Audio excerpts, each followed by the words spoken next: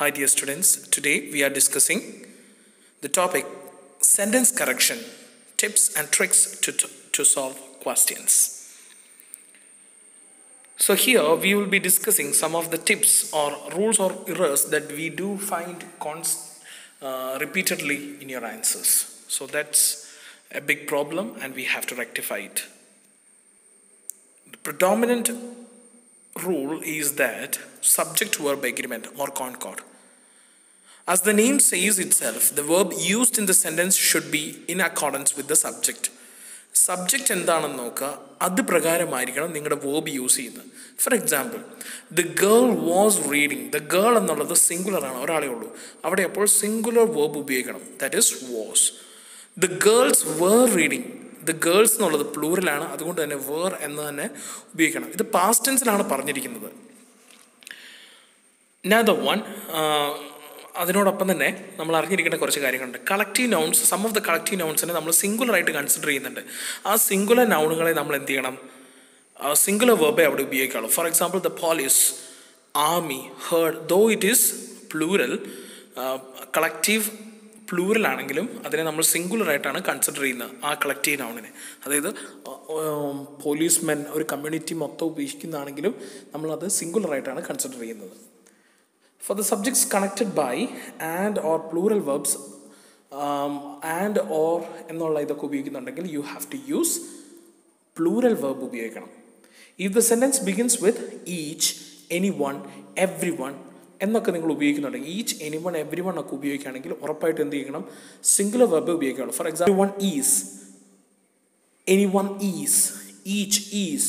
അതുപോലെ തന്നെ either or അല്ലെങ്കിൽ നെയ്തർ നോർ ഒക്കെ ഉപയോഗിക്കുമ്പോൾ the verb should be singular ആയിരിക്കണം. Often there arises confusion between the usage of I and me.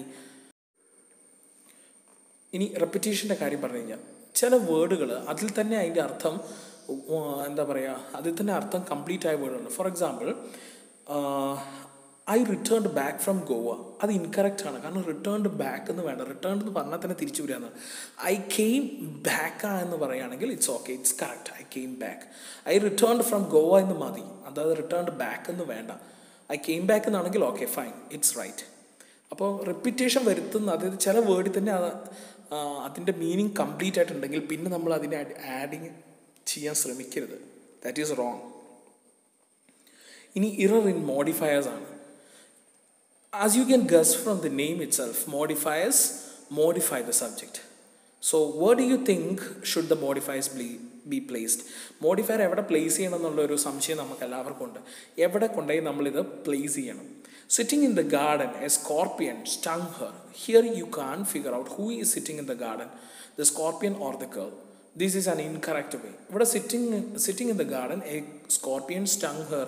അപ്പോൾ സിറ്റിംഗ് ഇൻ ദ ഗാർഡൻ എന്ന് ഉദ്ദേശിക്കുമ്പോൾ ഇവിടെ ആരാണ്? It's actually modify. Sitting in the garden, ആരാ അവിടെ ഇരിക്കുന്നത്?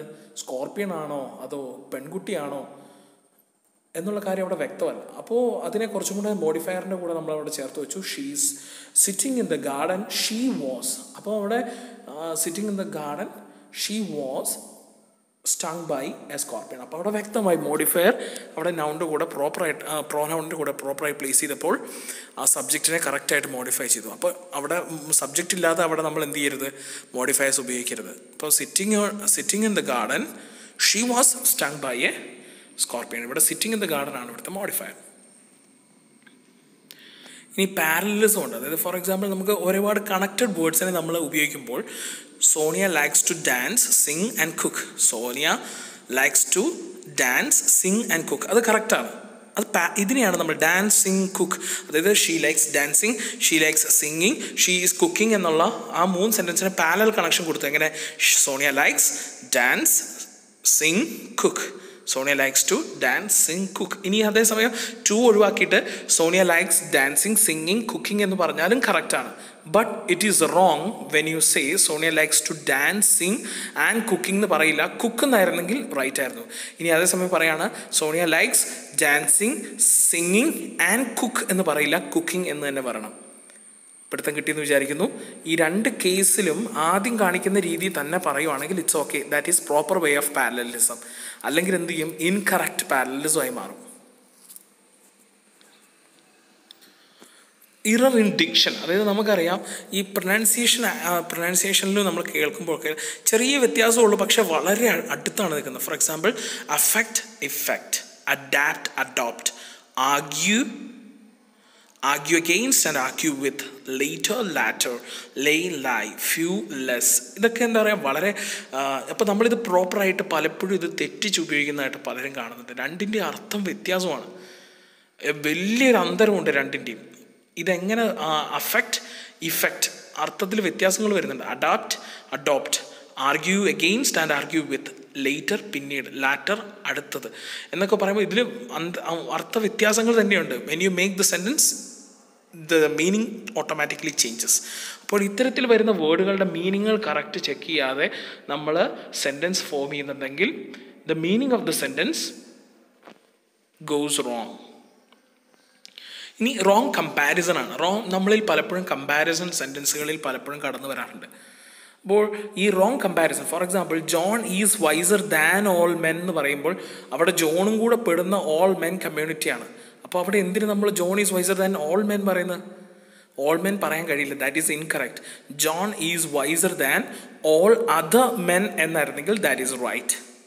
കാരണം ജോൺ എക്സ്ക്ലൂഡ് ചെയ്യപ്പെടണം മറ്റാളുകളിൽ നിന്ന്.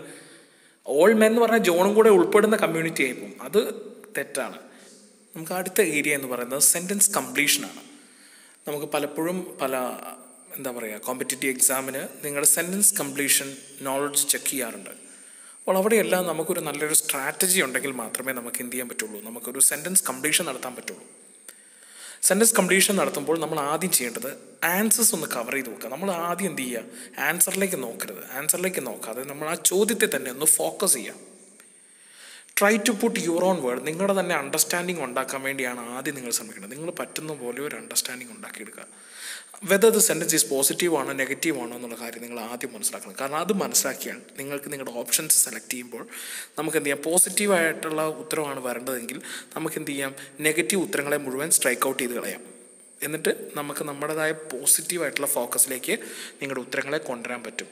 സെൻറ്റൻസ് കംപ്ലീഷൻ എന്ന് പറഞ്ഞാൽ ഇത്രേ ഉള്ളൂ. ഫിൽ ഇൻ ദ ബ്ലാങ്ക്സ് ആണ് actually. Fill in the blanks fill ചെയ്യുക. അപ്പോൾ ആദ്യം കണ്ടെത്തുന്നത് സെൻറ്റൻസ് പോസിറ്റീവ് ആണോ നെഗറ്റീവ് ആണോ എന്ന് കണ്ടെത്താൻ വേണ്ടി ശ്രമിക്കണം. അതിനുശേഷം എന്ത് ചെയ്യുക, circle or mark all punctuation and conjunctions, they are so important in the sentence completion questions. പങ്ക്ച്വേഷൻസും അതുപോലെ തന്നെ കൺജങ്ഷൻസൊക്കെ ഒന്ന് മാർക്ക് ചെയ്ത് സർക്കിൾ ചെയ്ത് വെക്കുക. കാരണം അവ നമുക്ക് തരുന്ന ഒരു ക്ലൂ ആണ്. പിന്നെ ഗുഡ് സെൻറ്റൻസ് ആണോ ബാഡ് സെൻറ്റൻസ് ആണോ, അതായത് പോസിറ്റീവ് ആണോ നെഗറ്റീവ് ആണോ നമുക്ക് ഉത്തരം കിട്ടേണ്ടതെന്നുള്ള കാര്യവും നമ്മളത് ഫോക്കസ് ചെയ്ത് വെക്കണം. പിന്നെ ഏറ്റവും വേണ്ടപ്പെട്ട ഒരു കാര്യം, നമുക്ക് എലിമിനേറ്റ് ചെയ്ത് കളയാനുള്ള നമ്മുടെ കഴിവാണ് സെൻറ്റൻസ് കംപ്ലീഷന് ഏറ്റവും കൂടുതൽ നമ്മളെ സഹായിക്കുന്നത്. കാരണം ഇത് നന്നായി വായിച്ച് ഇതൊരു ആക്ച്വലി ലോജിക് ഉപയോഗിച്ചുകൊണ്ട് നമുക്ക് ഇതിൻ്റെ ഉത്തരത്തിലേക്ക് എത്തിക്കാൻ പറ്റുന്ന ഒരു സ്ട്രാറ്റജിയാണ്. കാരണം ഇത് കോമ്പറ്റേറ്റീവ് എക്സാമിന് ഇത് കൊണ്ടുവരുന്നതിൻ്റെ കാരണം നമ്മൾ എത്രത്തോളം നമുക്ക് എന്ത് ചെയ്യുക, ചോക്കിംഗ് ഡൗൺ ലെസ് ഇമ്പോർട്ടൻ്റ് ആയിട്ടുള്ള കാര്യങ്ങളെ മാറ്റിവെച്ച് ഏറ്റവും ഫോക്കസ്ഡ് ആയിട്ട് നമുക്ക് അതിൻ്റെ ഉത്തരത്തിലേക്ക് എത്തിക്കാൻ പറ്റുമോ ഇല്ലയോ എന്നുള്ള കഴിവാണ് ഇവിടെ ചെക്ക് ചെയ്യുന്നത്. The sentence completion is not that easy, but if you practice more you will get, it's very easy, you will get it. So it requires more practice. പിന്നെ കുറച്ച് കാര്യങ്ങൾ, don't skip A question because you don't know all the words. കാരണം question നന്നായി വായിക്കുക. കാരണം question വായിക്കാതെ നമുക്കൊരിക്കലും എന്ത് ചെയ്യുക, കാരണം ഭൂരിഭാഗം വേർഡ്സിൻ്റെ മീനിങ് നമുക്ക് അറിയത്തുണ്ടാവില്ല. അപ്പം നമുക്ക് എന്ത് ചെയ്യുക, അവിടെ എവിടെയെങ്കിലും ഒരു ക്ലൂ ഒളിഞ്ഞ് കിടപ്പുണ്ട്. അതുകൊണ്ട് നന്നായി ക്വസ്റ്റ്യൻ വായിക്കുക. പിന്നെ elimination technique, that's very important. Eliminate എന്ന് പറഞ്ഞു കഴിഞ്ഞാൽ ആവശ്യമില്ലാത്ത ഓപ്ഷൻസിനെ കളയാനുള്ള നമ്മുടെ കഴിവാണ്. ഇതായിരിക്കില്ല എന്ന് പറഞ്ഞാൽ എലിമിനേറ്റ് ചെയ്യുക, പ്രോപ്പറായിട്ട് എലിമിനേറ്റ് ചെയ്യുക. പിന്നെ ഡീകോഡ് ചെയ്യുക, ഇത് പോസിറ്റീവാണോ നെഗറ്റീവ് ആണോ എന്നുള്ളത്, ഇത് ഗുഡ് ആണോ ബാഡ് വേർഡ് ആണോ ഈ ഫില്ല് ചെയ്യേണ്ട ബ്ലാങ്കിൽ വരേണ്ടതെന്ന് നമ്മൾ മനസ്സിലാക്കി വെക്കുക. അപ്പം നമുക്ക് കുറച്ചും കൂടി സെലക്ട് ചെയ്യാൻ നമുക്ക് കുറച്ചും കൂടി ഈസി ആയിരിക്കും. ഓപ്ഷൻസ് തരുമ്പോൾ ക്വസ്റ്റ്യൻ ഇടുന്നയാൾ, ക്വസ്റ്റ്യൻ പ്രിപ്പയർ ചെയ്യുന്നയാൾ അങ്ങനത്തെ ഒരു ക്ലൂ ഒളിപ്പിച്ച് വെച്ചേ ഈ ചോദ്യങ്ങൾ എടുത്തുള്ളൂ. അപ്പോൾ ഉറപ്പായിട്ട് നമ്മൾ ചെക്ക് ചെയ്ത് ഡീകോഡ് ചെയ്യേണ്ട കാര്യം ഇതാണ്. ഈ പറഞ്ഞ വേർഡ്, ഈ ബ്ലാങ്കിൽ വേണ്ട വേർഡ്സ് അത് പോസിറ്റീവ് വേർഡാണോ നെഗറ്റീവ് വേർഡാണോ അല്ലെങ്കിൽ ഗുഡ് വേർഡ് ആണോ ബാഡ് വേർഡ് ആണോ എന്നുള്ള കാര്യം നമ്മൾ കണ്ടെത്തണം. ഒരു എക്സാമ്പിൾ നമുക്ക് നോക്കാം. മോത്ത് എന്ന് പറഞ്ഞാൽ നമുക്ക് ഈ രാത്രിയിലുള്ള ചിത്രശലഭമല്ല, ഇൻ ദ സെൻസ് ഈ പൂമ്പാറ്റ ഗണത്തിൽപ്പെടുന്ന തന്നെ. അതായത് ഈ എന്താ പറയുക, കളർഫുൾ ആയിട്ടുള്ള പൂമ്പാറ്റ ആയിരിക്കില്ല. മോത്ത് എന്ന് പറഞ്ഞു കഴിഞ്ഞാൽ ചെറിയ എന്താ പറയുക, നമ്മളെ മേത്ത് വന്നിരുന്ന ചൊറിയുന്ന ടൈപ്പുള്ള മോത്ത്, പൂമ്പാറ്റ പോലെ തന്നെ. മോത്ത് ആർ നൊക്ടേണൽ പോളിനേറ്റേഴ്സ് ആണ്. Nocturnal pollinators visiting scented flower during the hours of darkness. അവിടെ നമുക്ക് പങ്ക്ച്വേഷൻ്റെ അവിടെയുള്ളതെന്ന് നോക്കിക്കേ, നൊക്ടേണൽ പോളിനേറ്റേഴ്സ്. ഇവിടെ ഒരു കോമ കൊടുത്തിട്ടുണ്ട്. അപ്പോൾ നൊക്ടേണൽ പോളിനേറ്റേഴ്സ് വളരെ ഇമ്പോർട്ടൻ്റ് ആണ്. മോത്ത്സ് ആർ നൊക്ടേണൽ പോളിനേറ്റേഴ്സ് എന്നുള്ള കാര്യമാണ് അവിടെ വ്യക്തമാക്കുന്നത്. സോ സർക്കിൾ ഇറ്റ്, അത് നമുക്ക് വളരെ ഇമ്പോർട്ടൻ്റ് ആണ്. പിന്നെ എന്താണ്, during the hours of darkness, അവിടെ ഒരു കോമ കൊടുത്തിട്ടുണ്ട്. അപ്പോൾ അതുപോലും വളരെ ഇമ്പോർട്ടൻ്റ് ആണ്. കാരണം വേറസിൻ്റെ തൊട്ട് മുന്നെയാണ് വന്നിരിക്കുന്നത്, കൺജങ്ഷന് തൊട്ട് മുന്നെയാണ് ഇത് വന്നിരിക്കുന്നത്.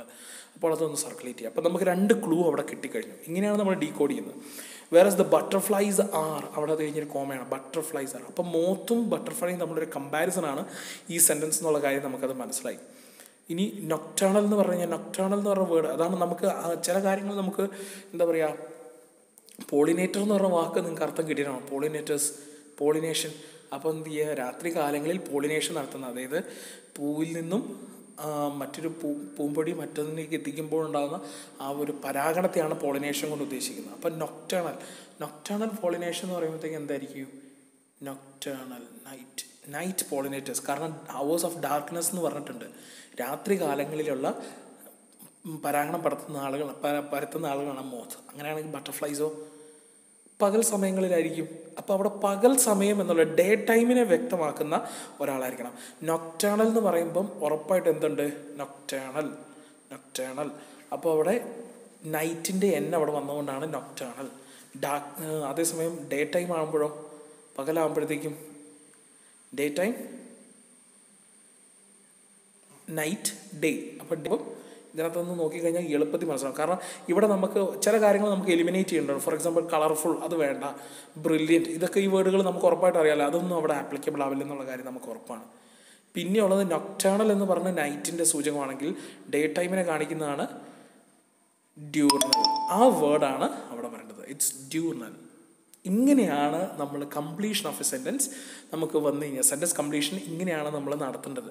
So this is the tip. മറ്റൊരു എക്സാമ്പിൾ നോക്കാം. The Victorian middle class woman was dashed by restrains, obligations and dash that prevented her from achieving economic independence. അപ്പോൾ ഇവിടുന്ന് ഒരു കാര്യം മനസ്സിലായി, ഇതൊരു നെഗറ്റീവായിട്ടുള്ള ഒരു സെൻറ്റൻസാണ്. അതായത് സ്ത്രീകൾക്ക്, വിക്ടോറിയൻ മിഡിൽ ക്ലാസ് വുമണിന് എന്ത് ചെയ്തു, എക്കണോമിക് ഇൻഡിപെൻഡൻസ് നേടിയെടുക്കാൻ സാധിച്ചില്ല എന്നുള്ള കാര്യമാണ്. പ്രിവെൻറ്റഡ് ഹെയർ ആണ്, അപ്പം അത് സാധിച്ചില്ല. അപ്പോൾ അതെന്തൊക്കെയാണ്, അപ്പം നെഗറ്റീവായിട്ടുള്ളൊരു സംഭവമാണ് വരേണ്ടത്. നമുക്ക് നോക്കാം. ഈ വേർഡിൽ നിന്ന് ഹാമ്പേർഡ്, ആസ്പിറേഷൻ എന്ന് പറയുന്നൊരു പോസിറ്റീവ് സെൻറ്റൻസാണ്. അതുപോലെ തന്നെ ഇമാൻസിപ്പേറ്റഡ് എന്ന് പറഞ്ഞാൽ ഉയർത്തുക, അതൊരു പോസിറ്റീവ് സെൻറ്റൻസാണ്. റെസ്പോൺസിബിലിറ്റീസ് എന്ന് പറയുമ്പോഴത്തേക്കും ഫെറ്റേഡ് എന്ന് പറഞ്ഞ വേർഡുണ്ട്. ഫെറ്റേഡ്, റെസ്പോൺസിബിലിറ്റീസ്, അത് നമുക്കൊരു ന്യൂട്രലായിട്ട് അവിടെ നിൽക്കാമെന്ന് വിചാരിക്കുക. പിന്നെ അടുത്തത് നോക്കുക, എൻസ്നേഡ് എന്ന് പറയുമ്പോൾ നെഗറ്റീവാണ്, ബട്ട് പോസിബിലിറ്റീസ് എന്ന് പറയുമ്പം പോസിറ്റീവാണ്. Surrounded freedoms. അപ്പോൾ ഇതിൽ നമുക്ക് എങ്ങനെ ഇത് നമുക്ക് തിരിച്ചെത്താം. അപ്പം ഒന്ന് വെറുതെ നോക്കുക. Was hampered by restrains, obligations and aspiration ഒരിക്കലും പ്രിവെൻറ്റ് ചെയ്യല്ലോ. അതുപോലെ തന്നെ സ്ട്രിക്ചേഴ്സ് എന്ന് പറയുമ്പോഴത്തേക്കും അതും നമുക്ക് എന്താ പറയുക, ഇമാൻസിപ്പേറ്റഡ് ഉള്ളത് കൊണ്ട് തന്നെയും നമുക്കത് അത് പറ്റത്തില്ലെന്നൊരു കാര്യമാണ്. റെസ്പോൺസിബിലിറ്റി എന്ന് പറയുമ്പോഴത്തേക്കും അതൊരു നമുക്കൊരു ഉത്തരവാദിത്തങ്ങൾ എന്ന് പറയുമ്പോൾ ഇവിടെയുള്ള വേർഡ് വെച്ചൊന്ന് നോക്കി. റെസ്പോൺസിബിലിറ്റി, കൂടുതൽ ഉത്തരവാദിത്തങ്ങൾ വന്നു കഴിഞ്ഞാൽ നമുക്ക് എന്ത് ചെയ്യാൻ പറ്റും, നമുക്ക് ഫ്രീഡം ഇല്ല. ഫ്രീഡം വരണമെങ്കിൽ റെസ്പോൺസിബിലിറ്റീസ് കുറയണം. അപ്പോൾ നമുക്ക് ഉറപ്പിക്കാം ഏതാണ്, C is the most suitable one. ബാക്കിയെല്ലാം നോക്കിയാൽ പോസിബിലിറ്റി, ഫ്രീഡം, സ്ട്രക്ചേഴ്സ്, ആസ്പിറേഷൻസ്, ഇതെല്ലാം വന്നു കഴിഞ്ഞാൽ നമുക്ക് എന്ത് ചെയ്യാൻ പറ്റില്ല, നമുക്കിതൊന്നും പോസിബിലിറ്റി ഇല്ല. അപ്പോൾ ഒരു 99% നമുക്ക് ഉറപ്പിക്കാം ഓപ്ഷൻ സി ആയിരിക്കും ഇതിനകത്ത് റൈറ്റ് എന്ന്. അങ്ങനെ ഒരു ഗസ് വർക്ക് ചെയ്ത് കഴിഞ്ഞാൽ തന്നെ നിങ്ങളുടെ ഉത്തരങ്ങൾ റെഡിയാവും. അതിന് ചെയ്യേണ്ടത് ഒന്നിനോടൊന്ന്. ഇപ്പം നമുക്കിവിടെ സ്ട്രിക്റ്റ് എന്നുള്ള ആ വേർഡ് കണ്ടപ്പോൾ നമ്മൾ ഉറപ്പിക്കും ചിലപ്പോൾ അതാണെന്ന്. അപ്പോൾ നമ്മളത് ചെയ്യുന്നതിന് മുമ്പ് തൊട്ടടുത്ത വേർഡ് ഒന്ന് നോക്കുക. അപ്പോൾ അടുത്ത പോസിബിലിറ്റിയും കൂടി ഒന്ന് ചിന്തിച്ച് നോക്കണം. വാസ് ഇമാൻസിപ്പേറ്റഡ്, അപ്പം ഉയർത്തി എന്നല്ലേ അർത്ഥം. അപ്പോൾ അത് വരത്തില്ല. കാരണം എന്താ, ഇമാൻസിപ്പേറ്റഡ് പോസിറ്റീവായിട്ടൊരു ഒരെണ്ണം അല്ല വേണ്ടത്. ഫെറ്റേഡ്, പൊഴിഞ്ഞു പോയി. ഫെറ്റേഡ് റെസ്പോൺസിബിലിറ്റി, അതാണ് അവിടെ. Most സ്യൂട്ടിങ് one is C. ഇങ്ങനെയാണ് നമ്മൾ എന്ത് ചെയ്യുന്നത്, നമ്മൾ സെൻറ്റൻസ് കംപ്ലീഷൻ്റെ ടാസ്കുകൾ നിങ്ങൾക്ക് വരുമ്പോൾ നിങ്ങൾ ചെയ്യേണ്ട ടെക്നിക്ക് ഇതാണ്. ഓക്കെ, എങ്ങനെയാണെങ്കിൽ നിങ്ങൾക്കുള്ള ഹോംവർക്ക് ഇതാണ്. ഇതൊന്ന് നിങ്ങൾ ട്രൈ ചെയ്യുക പ്രാവശ്യം. There is a great uneveness in his later plays. അപ്പോൾ ഇവിടെ ലേറ്റർ പ്ലേ ആണ് ഇവിടെ ഉദ്ദേശിക്കുന്നത്. ഗ്രേറ്റ് അൺഈവനെസ് ആണ് ഉണ്ടായിരിക്കുന്നത്. There are more moments of the greatest dash in the midst of great dash. അപ്പോൾ നിങ്ങളിത് കണ്ടുപിടിക്കേണ്ടതെന്നാണ്. ഇവിടെ 5 ഓപ്ഷൻസ് ഉണ്ട്.